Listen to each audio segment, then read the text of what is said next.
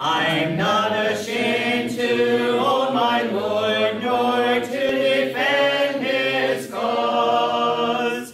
Maintain the honors of his word, the glory of his cross. We've been talking, we're in lesson 8, the Council of Nicaea through the 5th century. And pages 24 and 25 represent the final 2 pages of this lesson. I told you this lesson wasn't going to be as long as lesson 7 was, due to the fact that the error that we have been discussing, we've discussed before. I'm going to try not to do so much repetition because we have error just keep introduced, it's confirmed, and so we're going to be traveling quite quickly, and then lesson 9 will be dealing with 1,000 years of history until we get to the Reformation, which is where we wind up with a whole bunch of churches. We've been talking about the Council of Nicaea because it is there that we have the first ecumenical council. Ecumenical means that all churches were invited to come. Now, certainly not all churches sent bishops. There were still some churches that were faithful to God. We should not generalize and say that the entire church of Christ went off into error. It didn't, because they were autonomous. But what made this council so significant is that it brought together a lot under one roof. Error was taught, or at least the fact that the council was there itself shows a breakdown in congregational autonomy, and the power structure was really cemented in the empire, the Roman Empire, and it would be refocused in the Bishop of Rome. And so this is where a lot of the error that we've been dealing with up until this point really gets cemented down into the power structure, and future error being taught, instead of being maybe a province or a territory that goes off into error, it will be the formation of the Catholic Church, where we get this hierarchy and rules are made, and it's expected that churches will follow. And so we got to the actual Nicene Creed, which was stated the beliefs of the council. And I'm going to get Tammy. We're on page 23 under point 6-1. Could you read what the creed is that I have there? Do you have that in front of you? We believe in one God, the Father Almighty, maker of all things, both visible and invisible, and in one Lord, Jesus Christ, the Son of God, begotten by the Father, begotten, that is to say, of the substance of the Father, God of God, light of light, very God of very God, begotten, not made, being of one substance with the Father, by whom all things were made, both things in heaven and things on earth, who for us men and our salvation came down and was made flesh, made man, suffered and rose again on the 3rd day, and went into the heavens, and is to come again to judge both the quick and the dead, and in the Holy Ghost. That's a pretty long statement. It's one sentence. It really is one sentence. And the dashes, I copied it exactly as I found it in the book that I was using. And it's a statement of faith. And sometimes when you go on websites for churches, you go to a page, and we have a page on our website that says about, and it's what we believe. That's not a creed. What I've made sure it's not, and Dave made sure that too when the website was created, it's not a creed of what we believe. It's based on scriptural verses. Now, there is no verses here that talk about anything. It's not wrong to state what the scriptures say. This is what we believe. This is what the Bible says. And we use the Bible to teach that. Now you might say, well, there was no Bible there. Yes, there was. By this point, at 325 AD, the scriptures existed. We can't come along and say, well, the churches didn't have the revealed word. They did. They had the book of Ephesians. They had the book of Colossians. They had the book of Hebrews and the book of John and the book of 1 Corinthians and the book of Acts. They had all of these things. They could have simply said, we're going to agree with what Luke said in Acts and what Paul said in Ephesians and what the Hebrew writer said in the book of Hebrews, and so on and so on. But no, they came up with a creed. This was a determination of the council, as if the council needed to determine who Jesus was. This idea, okay, we don't know everything about God, and that's true. And we try to boil it down to something that people can relate to. And I understand that people think the Bible's too difficult to understand. It's really not when we sit down and read it. But people have been told it's too hard to understand, and therefore it's too hard to understand. It's just a self-fulfilling prophecy. When people say something's hard, people think it's hard and they can't do it. Tell someone something's easy, and they go in with that frame of mind, and lo and behold, it might be something that is hard, but since they were told it was easy, they think they can do it. And so that's really what this creed is. It was decided by the council. Well, what does the Bible say? God, the nature of God, is not fully revealed to us. But we shouldn't say things the Bible doesn't say. But we should say what the Bible does. So let's go to our Bibles. We'll go to Bill, Ephesians chapter 4. Ephesians chapter 4, verses 4 to 6. There is one body and one Spirit, just as also you were called in one hope of your calling. One Lord, one faith, one baptism, one God and Father over all, who is over all, and through all, and in all. So, what can we learn about God from what Bill read? What can we learn?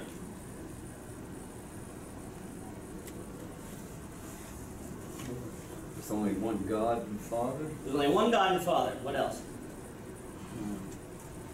You want to speak about the body and the Spirit? I was looking for one Spirit. Okay. That's the Holy Spirit. Right. And what else? One Lord. One Lord. And there are 4 other things that there are only one of as well. But we're leaving aside that. We're just talking about God. There is one Holy Spirit, one Lord, and one God and Father. So we do know the whole point of the Nicene Council was to talk about the deity of Jesus. Well, we know that Jesus exists. We know the Holy Spirit exists, and we know the God the Father exists. We don't have to wonder if they are all God. Paul says he is. But let's go and get some other verses. We know that at least there's only one. There aren't 2. There aren't 2 fathers. Jesus is not the Father. Jesus is not the Holy Spirit. The Holy Spirit is not the Father, because they're all 3 listed in Ephesians 4. So let's go to Hebrews chapter 1. We're going to read the first 14 verses. Well, I guess it's, the first 14 verses, which is the entire chapter. Let's read 3 verses each. We'll start with Henry, and I'll join in the reading on this as well. Hebrews chapter 1, beginning at verse 1.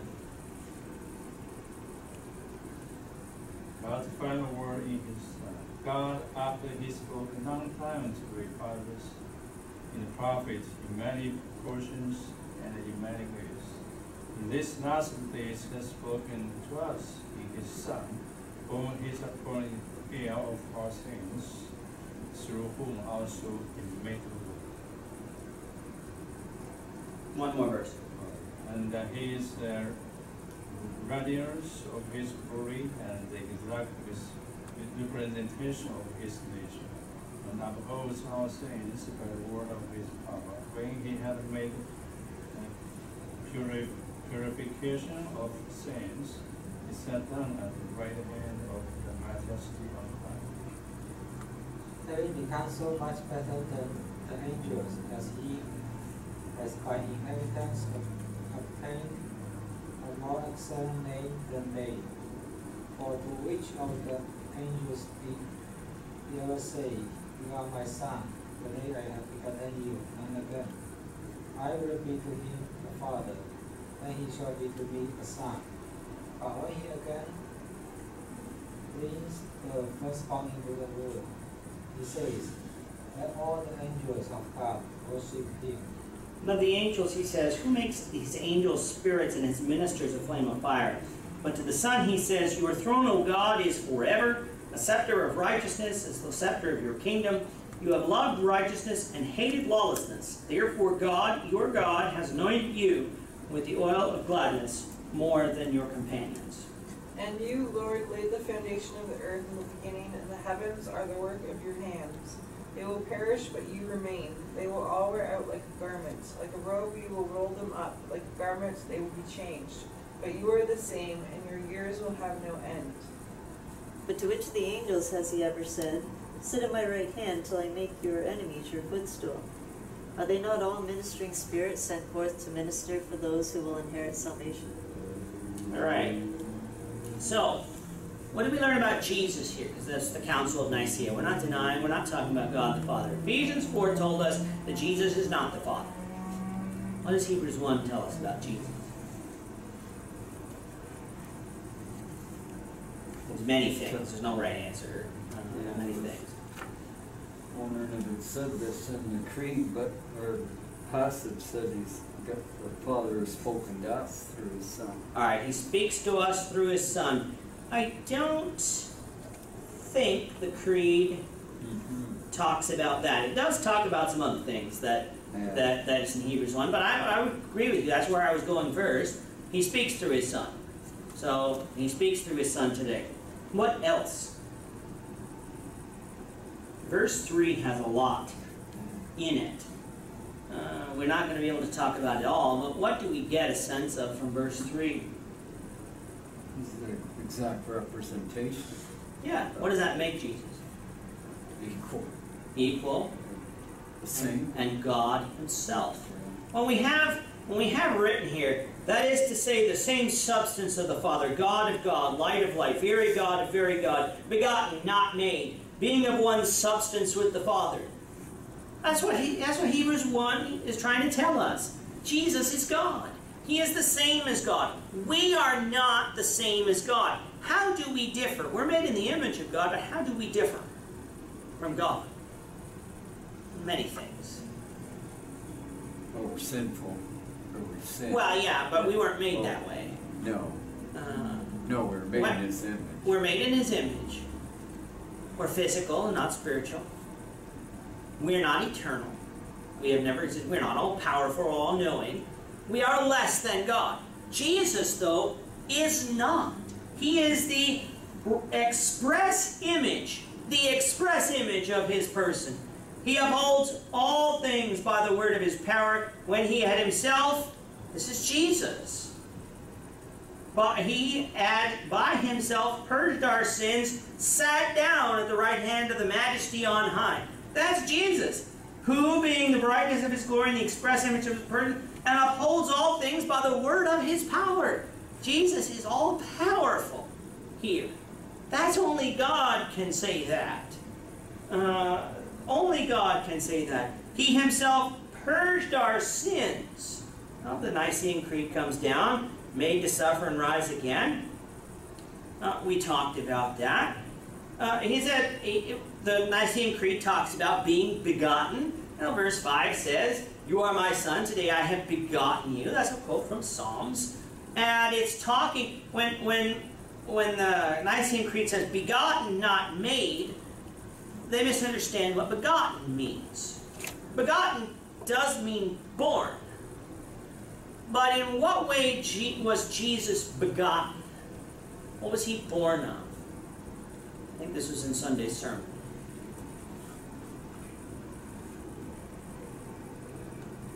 What was he begotten? How was Jesus begotten? Raised from the dead. That's what Paul in Acts 13 makes clear. When he is speaking to the people in Antioch of Pisidia, Paul makes clear what begotten means in the book of Psalms. It's not Jesus was made like an angel or like a human or like this universe. It's that he was the first begotten of the dead. He was born from the dead, as far as raised from the dead. And that's how Jesus is begotten. And so he is begotten, not made. Well, no, the scriptures never claim he was made, unless you misunderstand what begotten means. And the entire chapter, we find that Jesus was the creator of this universe. We find that in other places as well. But when we read of, in the beginning, God said, let there be light, and there was light, we don't often think of Jesus in that passage. We see the Spirit specifically in that passage. And the Spirit of God was hovering over the waters. We see the Holy Spirit identified in Genesis chapter 1. But we don't often think of Jesus in Genesis chapter 1. Yeah, we come down in verse 26, let us make man in our image, and we say, well, obviously there was somebody else there, but Jesus isn't mentioned by name. The Son is not mentioned by name. When we read of God, we automatically go to the Father. And that's not wrong. When God said, let there be light, that's God the Father, and there was light, that's Jesus.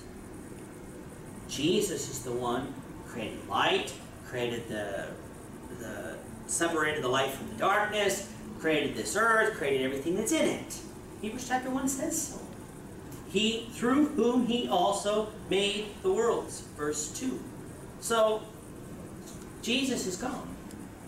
I don't know how the Jehovah's Witnesses do have a lot of trouble with Hebrews chapter 1 because it's quoted from Psalms where the word Jehovah is used in their translation of the Bible, and it's quoted all the way throughout here, and they have a problem with Hebrews chapter 1. But verse 2 says, through whom he also made the worlds.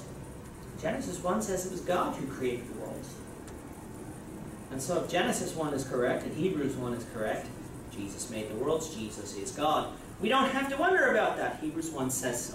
Now let's go to the book of John. Let's go to John chapter 1. We're going to start with Bill. We'll do our 3 verses each, but this time we're going to stop at verse 14. We're going to do 14 verses, but it's not the entire chapter this time. 3 each? 3 each. In the beginning was the Word, and the Word was with God, and the Word was God.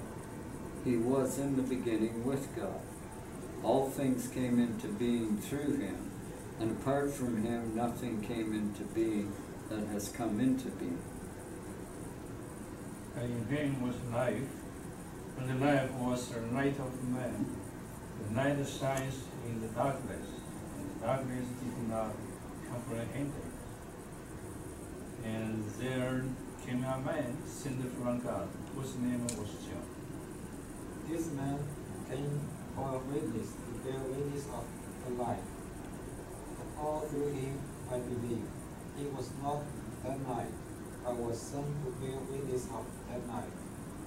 There was the true light which gives light to every man coming into the world. He was in the world, and the world was made through him. The world did not know him. He came to his own, and his own did not receive him. But as many as received him, to them he gave the right to become children of God, to those who believe in his name. Who were born not of blood, nor of the will of the flesh, nor of the will of man, but of God. And the Word became flesh and dwelt among us. And we have seen his glory, glory as the only Son from the Father, full of grace and truth. Your verse got rid of that word begotten, which would have been nice in that.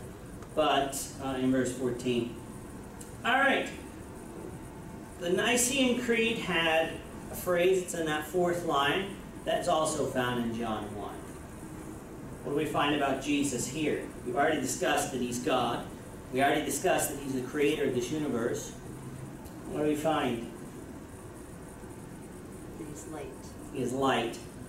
Now, 1 John 1 verse 5 says, God is light, and there is no darkness.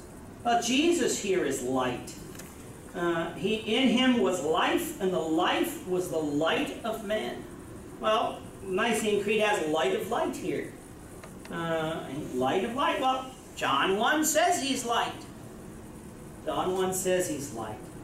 And John the Baptist, who verse 6 says, he's not the light, but he came to bear witness of the light. That true light, which gives light to every man coming into the world. How is Jesus the light? He's the one who shines in the darkness. He brings salvation to men, that all who believe in him will not perish. That's John 1. Now let's go to John 17. John 17. Tammy's going to get, we'll do 2 verses here. We'll start with Tammy, verses 1 to 5 in John 17. Jesus spoke these words, lifted up his eyes to heaven, and said, Father, the hour has come. Glorify your Son, that your Son may also glorify you, as you have given him authority over all flesh, that he should give eternal life to as many as you have given him. This is eternal life, that they may know you, the only true God, and Jesus Christ, whom you have sent. I glorified you on the earth, having accomplished the work which you have given me to do. Now, Father, glorify me together with yourself, with the glory which I had with you before the world was. All right. What I'm looking for here is towards the end of the creed. Jesus, of course, is he's praying to God the Father. This is the night in which he's going to be arrested. This is right before he's going to be arrested.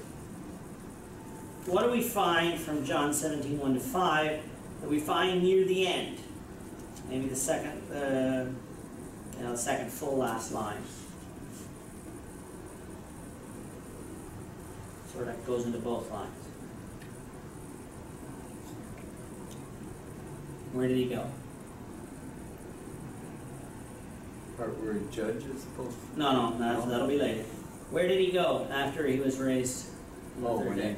Went into the heavens. Went into the heavens. Jesus was asking, glorify your Son. And he wanted to go back to heaven. He wanted that glory which was given, which he had before this world was. Now, we know from Acts chapter 1 he ascended to heaven. And so we have that at the end. But other than that, we still get Jesus having authority. He brought salvation. And, I forgot to say from John 1, the world was made flesh. From John chapter 1, he became and it was made flesh, as the Creed says. Now let's go to 1 Corinthians chapter 15. 1 Corinthians chapter 15. Let's get the first 8 verses. We'll start with Henry. You didn't get both. You didn't get the opportunity to read 2 verses, so we'll do 2 verses each. 1 Corinthians chapter 15, verses 1 through 8.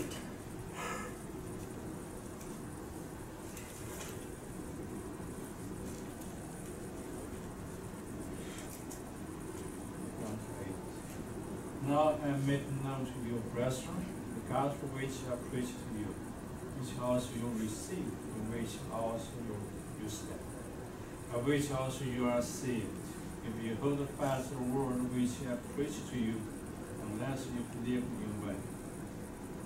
I delivered you first of all, which I also received, that Christ died for our sins according to the Scriptures, and that he was buried, and that he rose again the third day according to the Scriptures. And that he was seen by Cephas, then by the 12. After that he was seen by over 500 brethren at once, from the greater part remain to the present, but some have fallen asleep. Then he appeared to James and to all the apostles. Last of all, as to one untimely born, he appeared also to me. All right. So here we get the part of the creed that talks about him suffering, rising again, third day. And so we get that from 1 Corinthians chapter 15. And finally, the last part is talking about, that is found from Acts 17. This is found from Paul's message to the Athenians. And we'll start with Tammy. We'll do 2 verses each, 22 through 31. Then Paul stood in the midst of the Areopagus and said, Men of Athens, I perceive that in all things you are very religious. For as I was passing through and considering the objects of your worship, I even found an altar with this inscription, To the unknown God. Therefore the one whom you worship without knowing, him I proclaim to you. The God who made the world and all things in it, since he is Lord of heaven and earth, does not dwell in temples made with hands, nor is he served by human hands, as though he needed anything, since he himself gives to all people life and breath and all things.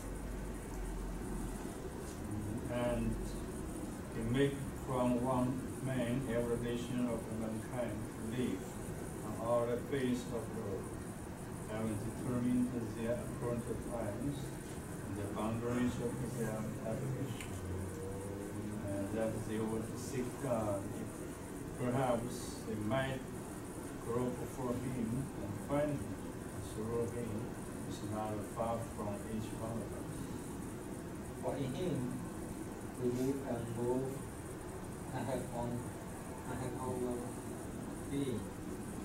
As also some of your own voice has said, for we are also his offspring. Therefore, since we are the offspring of God, we ought not to think that the divine nature is like gold or silver or stone, something sharp by art and man's diversity. Truly, these times of ignorance God overlooked, but now commands all men everywhere to repent, because he has appointed a day on which he will judge the world in righteousness by the man whom he has ordained. He has given assurance of this to all by raising him from the dead. A lot of what we read of in this Nicene Creed is found here in Acts chapter 17. And it's reworded a little bit, but this is where we get the idea that Jesus is going to judge this world. This council was convened to determine who Jesus was. However, from the scriptures that we just read, it should have been undeniable to the church who Jesus was. Everything they say here about Jesus Christ is somewhere found in scriptures. Therefore, they don't need the creed. All we do when someone comes here and wants to teach something, what do we ask? If someone gets up here and preaches something, beyond anything, and we're confused about it, what do we ask? Where does it say that in the Bible? Where does it say that in the Bible? Someone comes and teaches something. We're either confused about it, we've never heard about it before, and the preacher gets up and just says something but doesn't go to the Bible to justify it. You're going to ask him, where does it say that in the Bible? That's not what this council did. This council decided who Jesus was. They didn't decide anything. Jesus was going to be God even if the council had determined he wasn't. Arius and his friends thought that Jesus was not God. He was not equal to the Father, despite the fact that Philippians says he is. We didn't read that one, talking about Jesus being equal with God. He is equal with God. He is God. We can learn everything we wanted to know about the relationship of God the Father and Jesus Christ without a creed. Whatever is not revealed to us in Scripture, we don't need to know and shouldn't speculate on. We don't need a creed. If we want to learn about Jesus, ask the preacher or create a lesson yourself. Learn about Jesus. Go to the Scriptures. There's a lot of material on Jesus. Are you going to understand everything there is to know about Jesus? No. This is not all, because everything about Jesus is not contained in the Scriptures. But what is contained in the Scriptures, you can know. And whatever is not contained in the Scriptures, you don't need to know. And so, we don't need this creed. People say, well, what is there wrong in this creed? Well, even though it's one sentence and might contain some truth in it, the fact of the matter is it was obtained in the wrong way. It wasn't like what they did in Acts chapter 15, where they gathered together, and what did they do? They appealed to example. They appealed to Scripture. They didn't come out with a creed from Acts 15. They determined what the truth was from Acts 15. This council, from what I read, didn't go to Scripture and they came out with a creed saying this is what we believe and this is what everyone must believe. Something that was written by men. No, I'm choosing to believe what's written by God.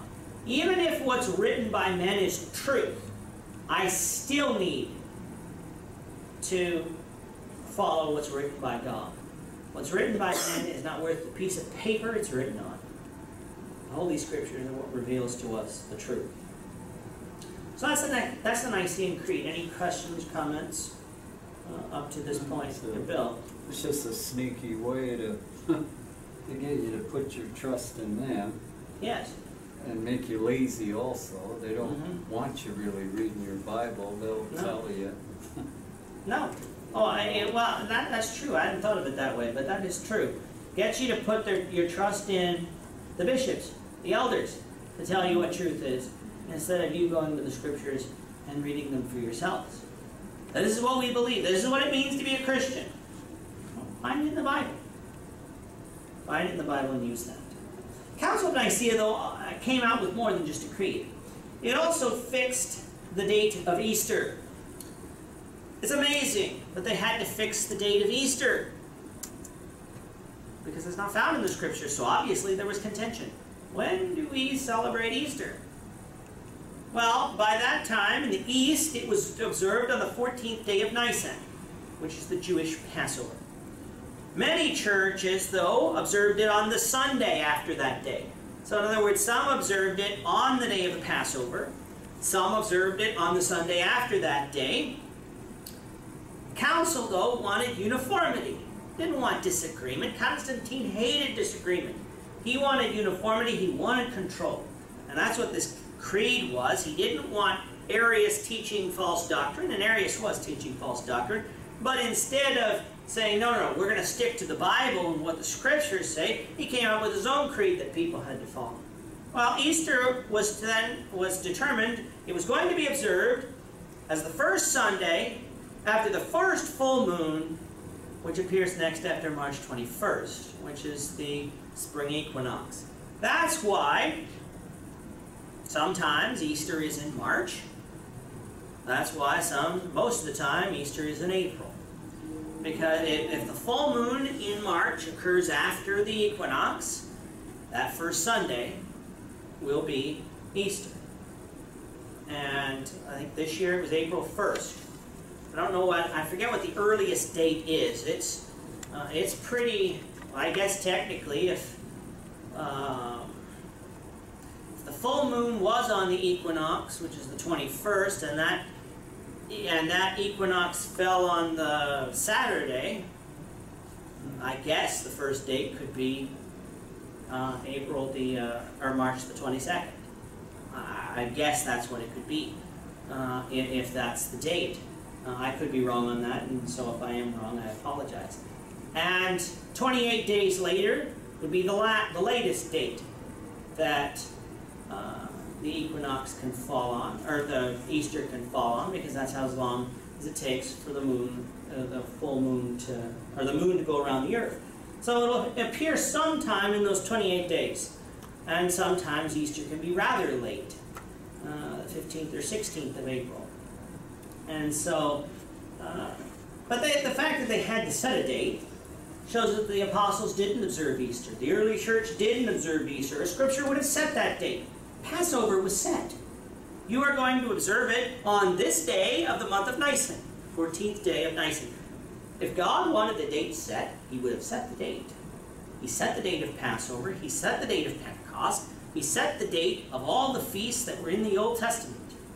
God knows how to read a calendar. He can tell us if he wants it to be observed. He doesn't. But this council took legislative power it didn't have, wasn't given, to determine something that didn't need to be observed. Now the point of this council, as Constantine saw it, was to gain peace among the church and thus the empire. Remember, church and state are now intertwined and woven together. If there's peace among the church, there would be peace among the empire. This peace, however, was not permanent, for Constantine later accepted Arianism, turning against Athanasius, who was banished from his diocese. So in other words, Constantine, in the end, turned against his own council. he later accepted Arianism, the very thing that this council went and taught against. That shows you the power of the emperor. He believed what he was going to believe. It didn't matter that this council determined otherwise. He was going to believe what he's going to believe.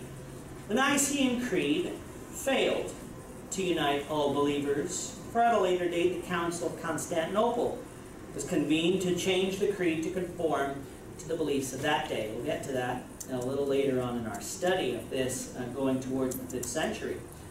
But there's a thing with councils. What one council says is okay, another council can come and undo. It's like what happens with government. We are seeing this in Ontario. We have elected a new government, and the government's been in power for 3 months. What have they been trying to do? Without getting into politics. In general, what are they trying to do? Change what the previous government did. Change what the previous government did. And that's what happens whenever you change governments. It doesn't matter from what party to what party. They're going to get in, and they're going to try and undo or change everything that the previous government did. Well, when you come along and accept that councils are acceptable in trying to find doctrine, what one council determined, if another generation comes along and says, no, I don't believe that, they're going to convene another council and they're going to change the creed. The Nicene Creed did not create the peace that Constantine wanted, and so other councils came along and changed it later. And so a point on creeds before we close this evening. God gave to no man, nor to any set of men, the right to form a creed, to legislate concerning things divine, or to intrude into those things which are not revealed.